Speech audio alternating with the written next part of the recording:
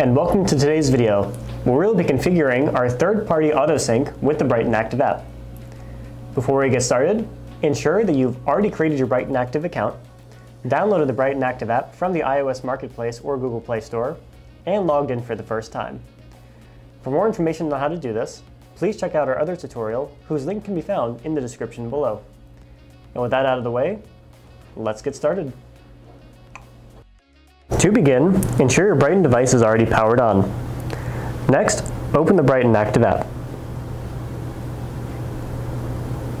In this video, we will begin by activating third-party account link for syncing your activities.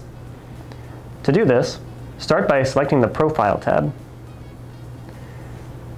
On the Profile tab, you'll see the option Third-Party Account Link. This will bring up a list of available accounts that you can link with. By selecting the service you would like to connect to, you can choose to toggle this service on or off.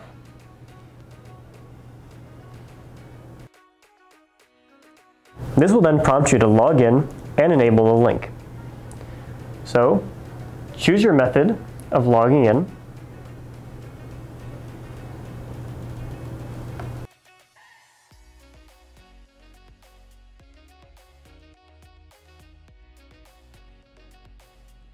Next, be sure to authorize Bryton Active to connect to your Strava account and press the Authorize button.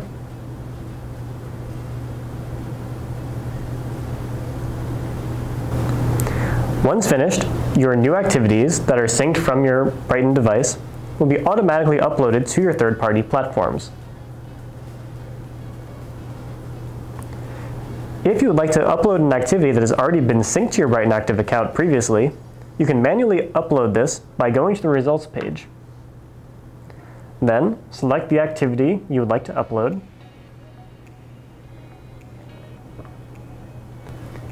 and press on the menu button in the upper right-hand corner of the screen.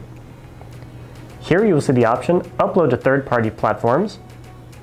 By selecting this, you can choose a specific platform where you'd like to upload it.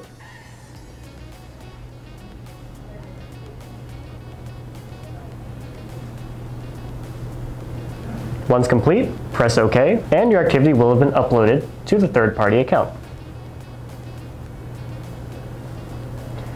Returning back to the main screen, we will next sync your third-party routes from your list of routes. To do this, start by going to the Course tab. In the Course tab, we will select the My Route option. If you have already connected to a third-party platform, it will automatically begin uploading when you go to the My Route page.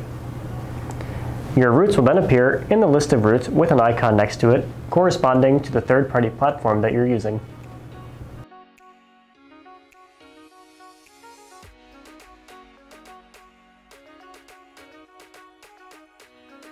So, additionally, if you'd like to add routes from another third-party platform, simply press the green plus arrow and select Third-Party Account Link.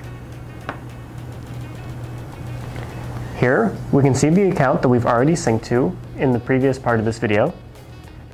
However, you can choose from the other accounts available in this list.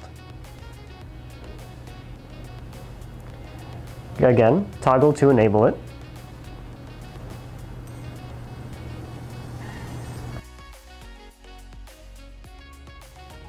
And here, we will again enter our credentials.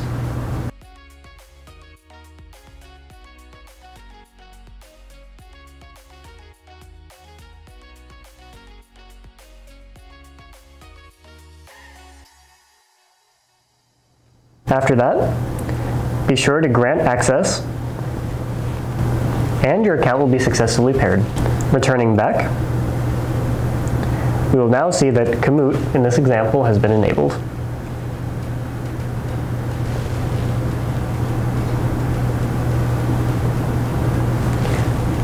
After pairing with the new account, it will again begin searching for new routes and download them to your My Routes page.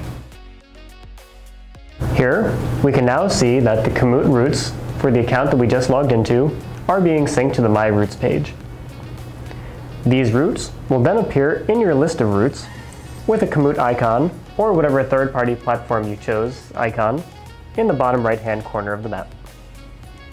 And with that, we can see our new routes, and we're all set to go.